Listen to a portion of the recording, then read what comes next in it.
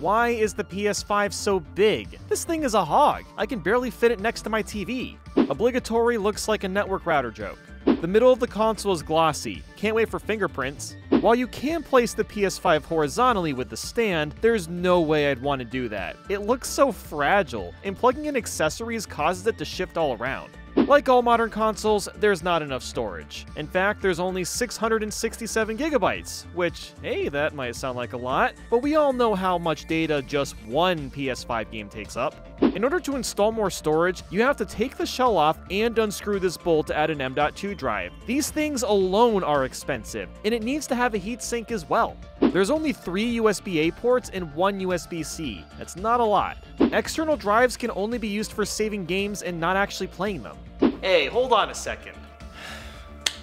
What now? Because the PS5 is mind-blowing. I got one too. Say what you want about the design. It stands out as one of the most unique-looking consoles of all time. The DualSense controller is legendary. Even aesthetically, it looks really cool. All the buttons feel amazing to press. The button shells have a clear coat revealing the icons underneath them. It's got a very futuristic style. And the joysticks are great. There's an outer lip to help prevent your thumbs from slipping. The most impressive aspect is the adaptive triggers. For certain games, you'll feel actual resistance and tension when pushing down. It's pretty wild technology. And haptic feedback adds vibrations when running around in games, adding an extra layer of immersiveness. And if you want to play games and chat with friends, there's a microphone built right into the controller.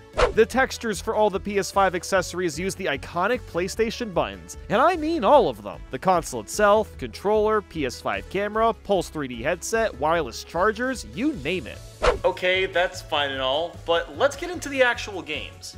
Outside of Astro's Playroom, very few games have utilized the PS5's control features.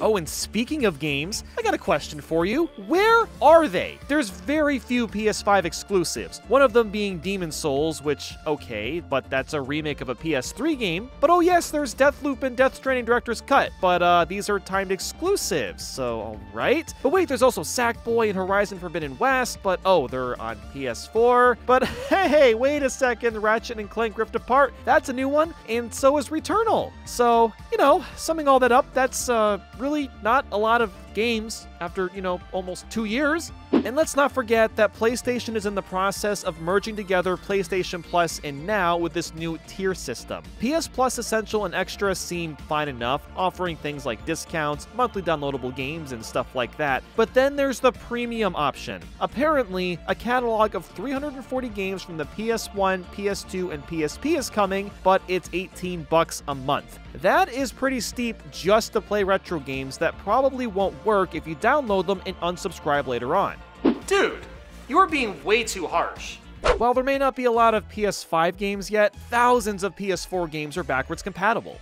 And you can still use the PlayStation VR with the PS5 on top of your old PS4 controller. Some PS4 games can be enhanced with Game Boost on the PS5. Blast processing is back. Games load at a blistering pace on PS5, and they look even more incredible with ray tracing, HDR, and 120 FPS for some games. The menus have been completely revamped as well. It's easier than ever to jump into a game or swap to watching a show on Netflix or YouTube. I mean, I guess I can agree with you on some of those factors, but I haven't even brought up the accessories. The media remote has no grips on the bottom, making it very easy to slip across the table or wobble around. Even if I had a disc PS5, there's no eject button on the remote. I like the Pulse 3D headset, but why is there a USB dongle? It should have been integrated into the PS5 itself. While this headset claims to be noise cancelling, it really only dampens outside noises. The surround sound doesn't work when it's wired up, so you can't get the full experience if you plug this into your controller. The PS5 HD camera only supports 1080p, and the quality is awful. That's a little jarring when the console itself focuses so much on 4K and 8K resolutions. And honestly, it's basically only used for broadcasting gameplay, but you might as well get a nicer camera and use OBS if you're gonna bother with streaming. If you have the digital PS5 like I do, you can't use physical discs. This will go over well with preserving these games several years from now.